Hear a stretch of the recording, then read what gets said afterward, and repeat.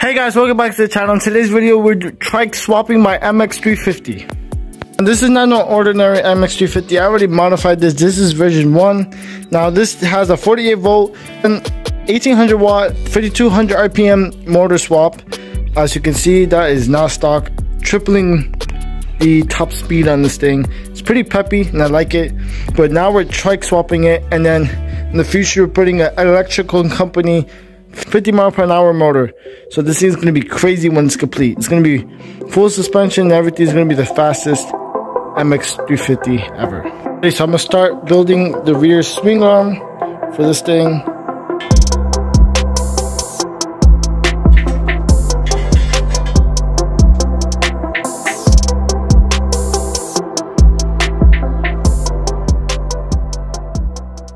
Alrighty, so right now I am lining everything up. Start from the beginning. You got the bushing, which is going to be right there. The motor, I'm going to use the same motor that's on there. This is just testing purposes only. You got the shock, it's a 13-inch shock. Here's the jack shaft with and then you got the rear end, which is way narrower than I thought, using these Go Power Sports parts, which is not sponsored, but you guys should check out Go Power Sports. Great parts, high quality. Go check them out. All these parts are for Go Power Sports. And you cannot forget about the overkill brake caliper for this thing and brake rotor. It's a super tight fit, especially with the jack shaft and the shock and the caliper. It's gonna be crazy. So let me figure this out real quick.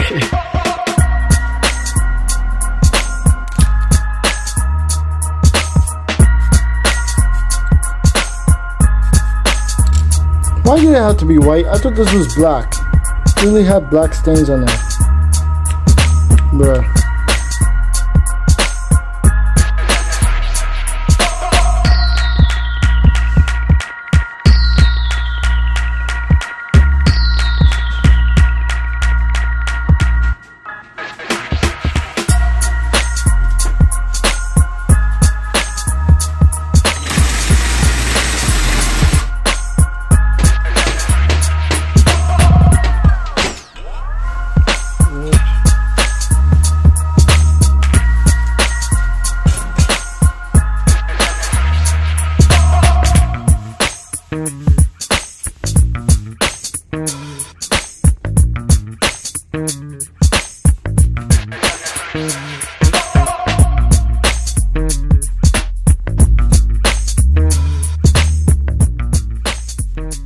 Alrighty, so here it is.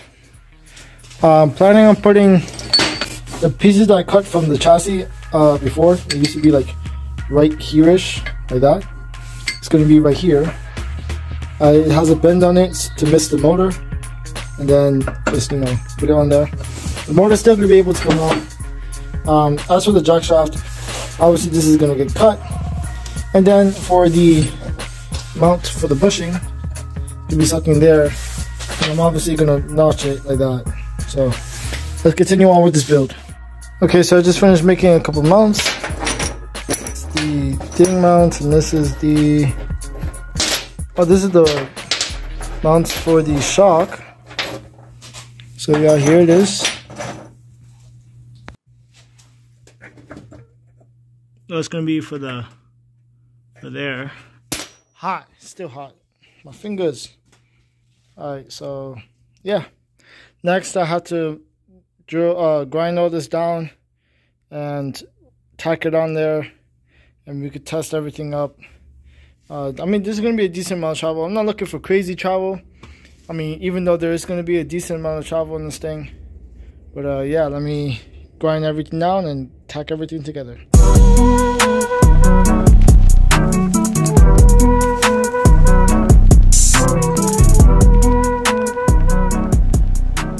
Alrighty, so I just did this carbureted design. You know it's about to be crazy when I'm doing cardboard templates. The holes are not the best, don't mark that. But about to do this out of this steel, and it's going to be the caliper mount for here, and it's going to have a slight bend right here. So let's get straight into making this carbureted design into metal.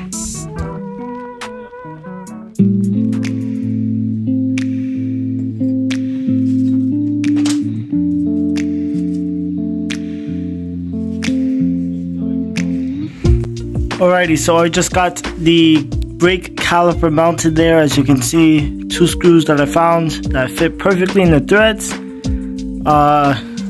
Kind of welded it, it's halfway welded. But as you can see here, it looks good. It's not bind. This is the rigged up shock mount that I have here. It's pretty crazy, never made a shock mount like this before. And I'm about to mount it right now.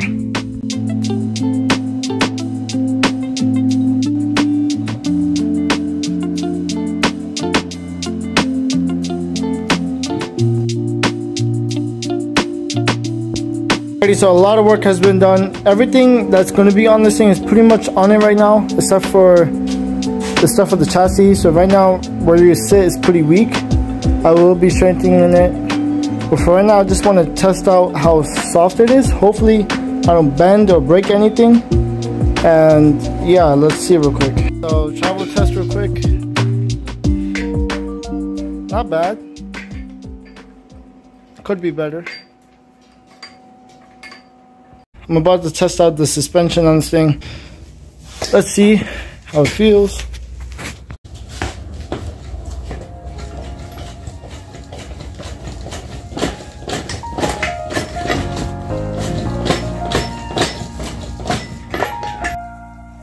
I got the chains installed. I ended up welding these sprockets on there.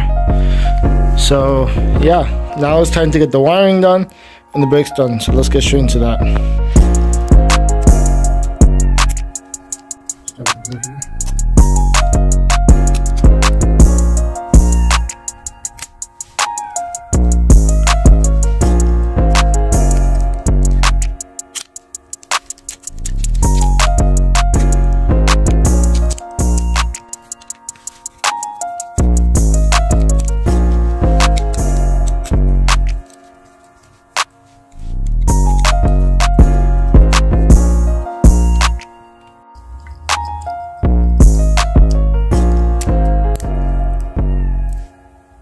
So I wired everything to make it move. Now let's see if this switch turns on.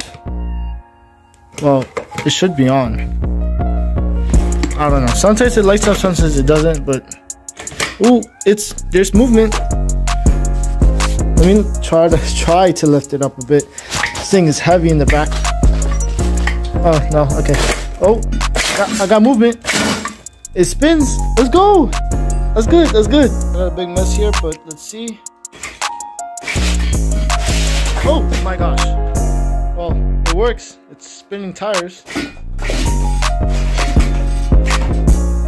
So I'll say that's a success right there. It's a big mess in here. I'm not cleaning this bit. Got everything pretty much together. Let's see. With the tire spinning and all.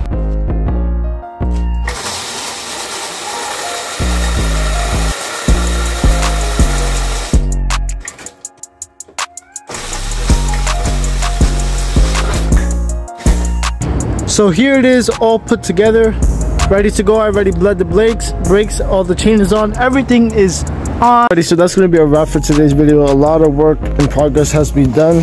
The next video, we're going to be test driving this thing, and hopefully everything goes good.